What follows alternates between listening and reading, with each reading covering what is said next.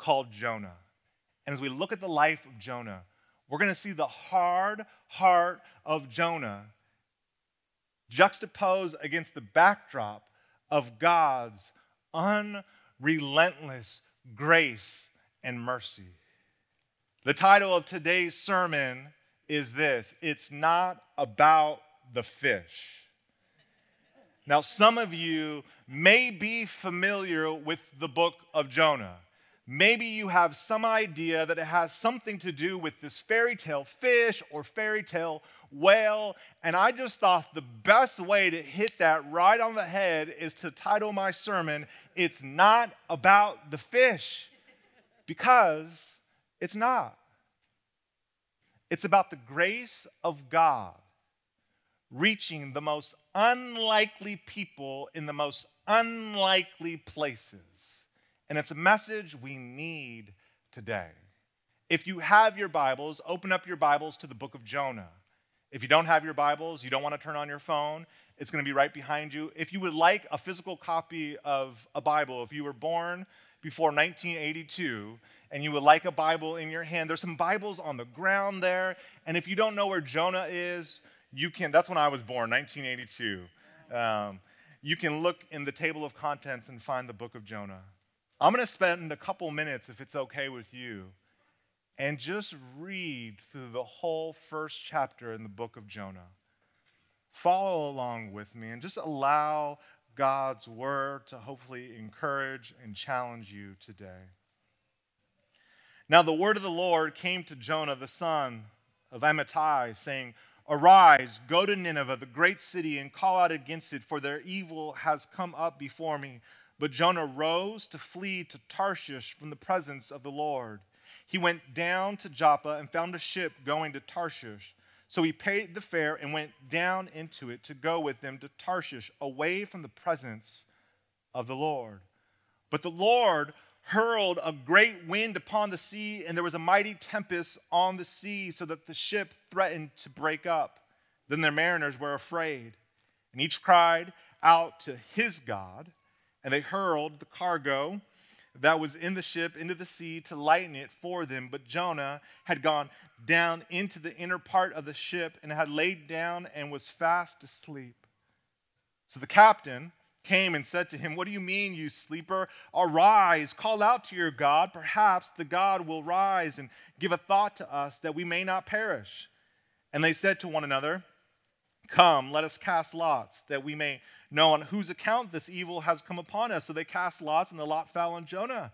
Then they said to him, "Tell us on whose account this evil has come upon us. What is your occupation, and where do you come from? What is your country, and of what people are you?" And he said to them, "I'm a Hebrew, and I fear the Lord, the God of heaven, who made the sea and the dry land." Then the men were exceedingly afraid and said to him, "What is this that you have done?"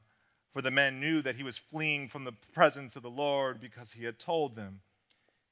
Then they said to him, "What shall we do to you that the sea may quiet down for us?" For the sea grew more and more tempestuous. And he said to them, "Pick me up, hurl me into the sea, and the sea will quiet down for you. For I know it is because of me that this great tempest has come upon you." Nevertheless, the men rowed hard to get back to dry land, but they could not, for the sea grew more and more tempestuous against them. Therefore they called out to the Lord, "O Lord, let us not perish for this man's life, and lay not on us innocent blood, for you, O Lord, have done as it pleased you." So they picked up Jonah, hurled him to the sea, and the sea ceased from its raging. Then the men feared the Lord exceedingly, and they were offered a sacrifice to the Lord and made vows. And the Lord appointed a great fish. It's not about the fish. The Lord appointed a great fish to swallow up Jonah, and Jonah was in the belly of the fish 3 days and 3 nights. Amen? Jonah is this historical figure that we can read more about, a historical figure during the 8th century BC. We can read about him and his place in history and Israel's history in the book of 2 Kings chapter 14. Maybe you're here today, you heard God's word, you were looking at God's word, you're reading God's word, and maybe for you it's a little bit hard to kind of accept this as a historical account. Maybe it's some kind of a parable that communicates spiritual truth. And to be honest, there's a lot of different interpretations of the book of Jonah. And your particular interpretation of the book of Jonah is not a hill that I want to die on. But I do want to share with you maybe just a couple thoughts why my intellectual integrity doesn't feel compromised by seeing this as a historical account. Number one, I believe in the power and the sovereignty of God. I believe that God can and did create the heavens and the earth out of nothing. I do believe that God raised Jesus from the dead after his death and burial, 3 days in the tomb. And having a belief system that sees God as powerful and present in this world, it's not hard for me to believe the account of Jonah.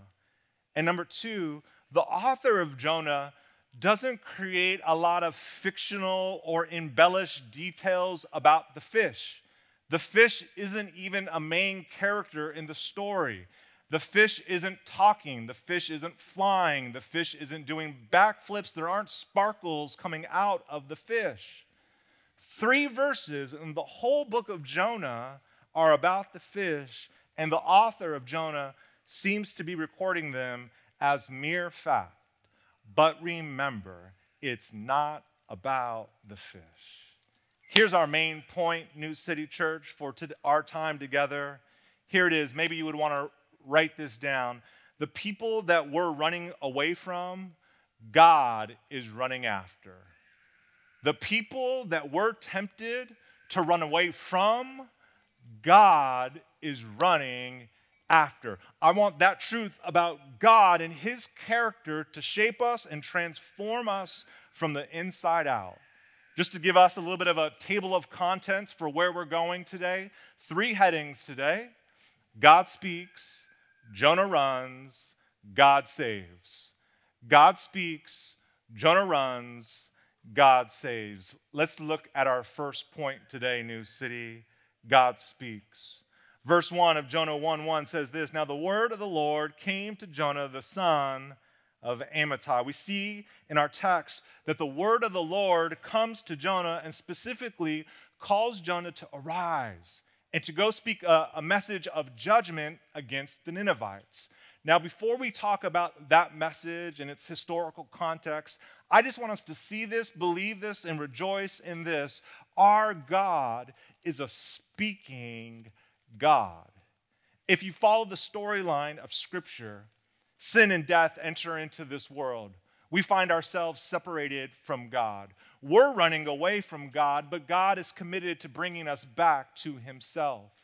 To accomplish that plan of bringing us back to himself, God enters into a unique relationship with Abraham and then the nation of Israel. God enters this unique relationship with Abraham and then the nation of Israel, and from Israel would come the Savior of the world. Now, what's really important for our purposes to understand the main thrust in the book of Jonah is to understand that Abraham and Israel did not deserve this relationship. They were not like the best people in the world. They were not the good people in the world, and God, no, they were evil just like everybody else. But God in his grace and mercy enters into this unique relationship with the nation of Israel. It was like a covenant relationship, a marriage relationship. It was this unique relationship where God, almost as like the faithful husband, pledges himself to the people of Israel. And the people of Israel like kind of resoundingly respond to God saying, God, you're our one true God. We'll be faithful to you. We promise to love you with all of our heart, mind, and soul. Now, when Israel was drifting away from God, when they were tempted to kind of run after the things of this world or run after the gods of the other nations, God himself would send a prophet, someone who would speak with his power and his authority. They would speak to the people of Israel that were drifting away from God, and the prophet's role was to call God's people back to God in covenant faithfulness. Now, what's really unique about the book of Jonah is that Jonah isn't called to go to the people of Israel. Jonah is called to go to the Ninevites. This was an unprecedented responsibility for one of Israel's prophets. Now, Nineveh was a central city in the Assyrian Empire.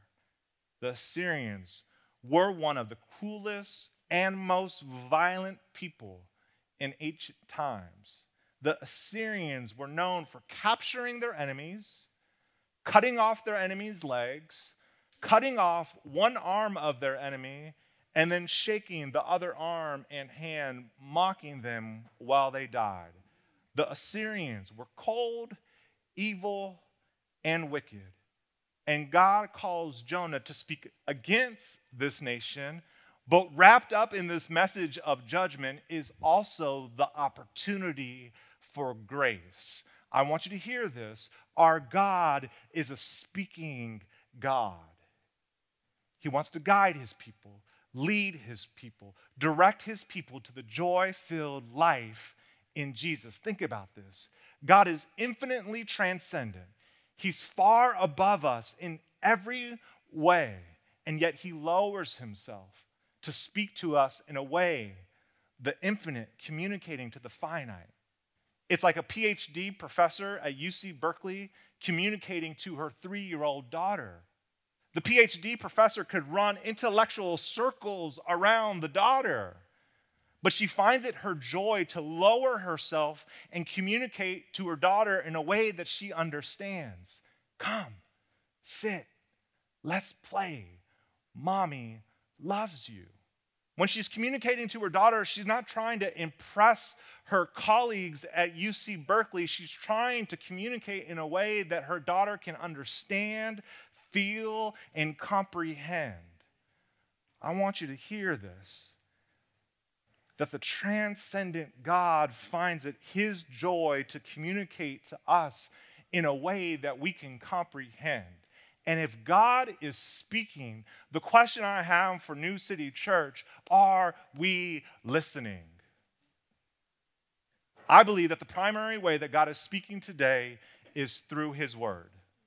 I don't think it's the only way God is speaking, but if you want to hear God's will for your life most clearly, most directly, on point, God's word is that guide leading us. If God is speaking through his word, are we listening, New City? If God's word says that he loves us, are you listening to that? If it says that all of your sins have been forgiven in Jesus, they've been washed away, are you listening? That you've been redeemed, you've been made new, you've been made one with Jesus, you've been welcomed into God's family, are you listening? When God's word says for us to love our enemies, are we listening? When God's word says to forgive as we've been forgiven, are we listening? When God says to be generous and ready to share, are we listening? When God says to pursue holiness and sexual morality, are we listening? When God says to go and make disciples of all nations, even the jocks, the nerds, and everybody else in the lunchroom, are we listening? Our God is a speaking God, and his word is the path to the joy-filled life. Amen? Point number 2 is that Jonah runs. God is speaking, but Jonah is running in the other direction. Verse 2 says this, "Arise, go to Nineveh, that great city, and call out against it. For their evil has come up before me." But Jonah rose to flee to Tarshish from the presence of the Lord. He went down to Joppa and found a ship going to Tarshish. So he paid the fare and went down into it to go with them to Tarshish, away from the presence of the Lord.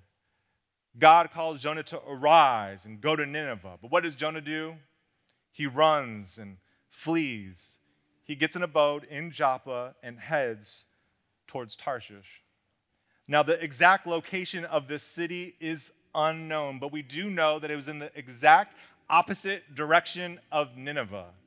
It was at the very edge of Israel's geographical awareness. Like they couldn't imagine anything beyond it. Jonah is literally running to the end of the world. He's running from Nineveh. He's running from God's will for his life. But most significantly, he's trying to run from God. We see the author intentionally 3 times in chapter 1 use this phrase, fleeing from the presence of the Lord. And I almost want us to see the comical nature of this attempt. Like, have you ever tried to outrun God? You can't outrun God. It's like a 3-year-old trying to play hide and seek with their parents. Micah used to love to play hide and seek with us, and we would go into the other room, and we would count to 10 or count to 15, and we would say, Micah, where are you? And we would ask, Micah, where are you? Not because we didn't know where Micah was, because Micah was right there, just hiding and giggling in plain sight, like right behind the chair in plain sight for everyone to see. But in Micah's mind, he couldn't have found a more discreet location to hide. Like for him, he was like stowed away in this underground valley. Like I don't know where he was, but he was right there for us to see. You can't flee from the presence of an omnipresent God. You can't flee from the presence of an omnipresent God. However, when we do run, deliberately run from God's will for our lives, God will seem more distant. He's there, he's present, but when it's not our will to do his will, God will seem distant and elusive. The author of Jonah uses a literary technique to highlight this reality. God calls Jonah to arise, to get up, to go. And what does Jonah do? He goes down. He goes down to Joppa, down into the boat, then down into the deeper parts of the boat, and eventually down into the water, symbolizing Jonah's downward descent, this spiral towards chaos and death. Every act of disobedience was a step towards direct destruction. Every act of disobedience was a step towards death. I want us to hear this. Disobedience never leads to flourishing. God wants us to flourish. God wants us to experience the joy-filled life. But when we're deliberately running from God's will for our life, not only will we not flourish, but we won't sense the very presence of God. Now, why was Jonah running to the edges of the known world? The author doesn't tell us until chapter 4, and I want you to be here in week 4, but just in case you're not here in week 4, Jonah 4, verse 3, Jonah actually gives us the answer. This is why I made haste to flee to Tarshish, for I knew that you are a gracious God and merciful, slow to anger and abounding in steadfast love and relenting from disaster. Jonah flees because hatred has gripped his heart. He knows God is gracious. He knows that God is merciful, and he hates the Ninevites so much. If he has anything to do with it, he's going to run in the other direction. He even says, throw me overboard. Remember that? He would rather die than the Ninevites actually experience the grace and the mercy of God. Think about this. Jonah understands that God is gracious and merciful. Like he understands that intellectually. He's just not being transformed by it. He understands that God is gracious and merciful. He can show up at the local seminary and wax eloquently about God's grace and mercy. He can preach about God's grace and mercy. But God's grace and mercy isn't transforming him. Because when God's grace is transforming us, it creates in us this impulse that wants to see other people experience God's grace. New City, did you catch it? When God's grace is transforming us from the inside out, it creates in us this new impulse that desires to see other people all those people to experience God's grace and mercy. It's like when we get that perfect bite of dessert, whatever your perfect bite of dessert is. It's warm apple pie, it's strawberry cheesecake, it's triple chocolate, triple layer chocolate chip cake, whatever it is. When you taste the perfect bite of the perfect dessert, your natural impulse is to want to share the perfect bite of the perfect dessert. You push the plate over to the people that you're sitting with. Even in a COVID world, you want to share your spoon and your fork. You want everybody to taste what you're experiencing. Jonah doesn't want to share his God. Jonah doesn't want the Ninevites to taste and experience the grace and the mercy of God, because Jonah hasn't been transformed by this grace and mercy.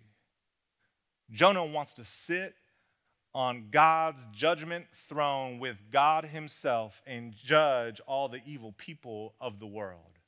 Jonah thinks he's that tight with God, that him and God can just kind of sit on the throne and start judging everybody. What Jonah is failing to see and to realize is that Jonah deserves God's judgment just like everybody else. Gripped by hate, Jonah runs. And I just want to remind us, centuries later, God would send another prophet, his own son. And rather than being gripped by hate, he was gripped by love. And rather than running the other direction, he embraced his mission, he embraced his calling, he embraced death on a cross so that salvation would be secure for people like Jonah and the evil people in Nineveh and even people in the city of Oakland and the East Bay.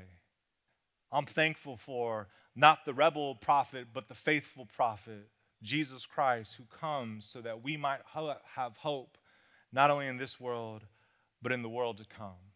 I pray that the good news of the gospel of Jesus Christ would be so deeply embedded in our hearts that it begins transforming us from the inside out, so that our natural impulse is to want to share that good news with others. Amen? Jonah runs, but God saves. I want you to hear this, believe this, rejoice in it, New City. Our God is a saving God. Without compromising his holiness or his justice, our God delights in moving towards the most unlikely and undeserving people and drawing them into his infinite love. Our God is a saving God. Again, Jonah knows intellectually that God is gracious and merciful, and he doesn't want the Ninevites to experience that grace and mercy, so he jumps on a boat and runs in the other direction. Verse 4 says this: "But the Lord hurled a great wind upon the sea, and there was a mighty tempest on the sea, so that the ship threatened to break up. Then the mariners were afraid, and each cried out to his God, and they hurled the cargo that was in the ship into the sea to lighten it for them. But Jonah had gone down into the inner part of the ship and had laid down and was fast asleep. So the captain said to him, 'What do you mean, you sleeper? Arise, call out to your God. Perhaps the God will give a thought to us that we may not perish.'" God causes this great wind and this great storm. Again, I believe in the power and the authority of God. I think God can create everything. I think God can send fish when he wants to send fish. And I think God can create storms if he wants to create storms. Again, Jonah is in the boat with Gentile sailors who worship other gods. And Jonah says, "Just throw me overboard. I would rather die." Verse 15 says this, or verse 13 says this: "Nevertheless, the men rowed hard to get back to dry land." These were honorable men. They loved Jonah more than Jonah loved Jonah. They were afraid of the storm. They were afraid of what had happened to them on this day. And then eventually they throw Jonah overboard. Think about this. Jonah hates the Ninevites. He has no love for Gentiles. He wants to run the other direction. But where does Jonah run? He runs to a boat full of Gentiles who worship other gods. And after these Gentile sailors see the presence of the storm and see this storm cease, what happens to these Gentile sailors? They start worshiping God. Verse 15, they picked up Jonah and hurled him into the sea, and the sea ceased from its raging. Then the men feared the Lord exceedingly. Remember, they had feared the wind? Now they're fearing the Lord. And they offered a sacrifice to the Lord and made vows. Again, think about the irony. Jonah wants to run away from Gentiles. He runs to Gentiles. And now these Gentiles seem to experience the grace and mercy of God. Our God is a saving God. And as your pastor, I just want to remind you that the same God who saves the most unlikely people in the most unlikely places is the same God that is working in our midst today. God hasn't hit a pause on his mission to save people. God delights that the farthest people away from him would actually experience his grace and mercy. I just want to remind us, God is working in the city of Oakland. God is working in our cities, our neighborhoods, our homes. God is working. This is why we think one of the rhythms to the joy-filled life is a life on mission. That God wants to work through us, not as we run from our mission, but as we embrace our mission. Jonah was blinded to the joy, the privilege, the opportunity that he had. Rather than being ruled by love, he was ruled by hate. But the people that Jonah hated, God loved. The people that Jonah was running from, God was running after. May our hearts be conformed to the heart of God so that the people that God loves, we would love. The people that God is running after, we would run after. Like in your theology, is there room in heaven for the people that you dislike and hate? God has made a way for them. God has made room for them. He's preparing a room for them right now. Will we make room for them? Remember, it's not about the fish, but let's look at verse 17. And the Lord appointed a great fish. That's all it says. It was great. I don't know. It was a good fish. It was a great fish to swallow up Jonah, and Jonah was in the belly of the fish 3 days and 3 nights. It's not about the fish, but the fish is a demonstration of God's grace and mercy to Jonah. Even as Jonah is in the spiral descent towards death and destruction, God is there. Maybe you're here today and you feel like you've hit rock bottom. Maybe that's the best place to be. Because right at rock bottom, I just want you to know God is there. He's not turning from you. He's not running away from you. He's there, delighting that you would experience the fullness of his grace and mercy, ready to lift you, ready to rescue you.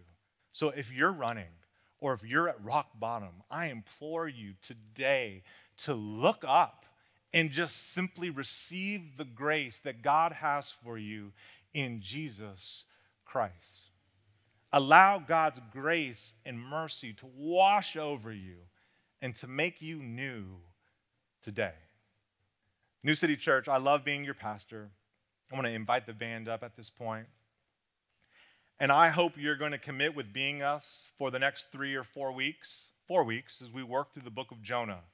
Just because I read Jonah 4:3 doesn't mean you don't have to come on the 4th week. There's more in Jonah 4. I hope that we'll see all that God has for us in this book. Remember that junior high lunchroom? Pretty awkward, pretty scary. Even in junior high, this world is divided. Our lives, our stories, our country has been shaped by divisions. Division and division and division. I just want to remind us that there's a new story that's being written today. And it's a story that allows us to overcome. It's a story that allows us to overcome bitterness, unforgiveness, anger, and hate. There's a better story being written today, and it's a story of God's grace and mercy to the undeserving. A grace and mercy to us. Grace and mercy that then compels us to share it and give it to others. May that be true of us, New City. Heavenly Father, we're thankful for your word. What seems to be a random book in the Old Testament about this rebel prophet who wants to run away from you and your will. Oh, how there's just rich truth for each and every one of us. But in this book, over and over again, we're going to be introduced to you, a God who is gracious and merciful to the undeserving, saving the most unlikely people in the most unlikely places, Heavenly Father. And we just want to be a people who respond to you in praise because we don't deserve it. We don't deserve what you've given to us, but we want to be a people that are grateful, that are thankful, and that live the rest of our lives and all of our lives, every aspect of our lives for your glory. And as we take our eyes off ourselves and as we look to you, may you give us more and more joy, more and more peace, more and more happiness as we don't run from you, Lord, but as we walk with you day in and day out for your glory. In Jesus' name, amen.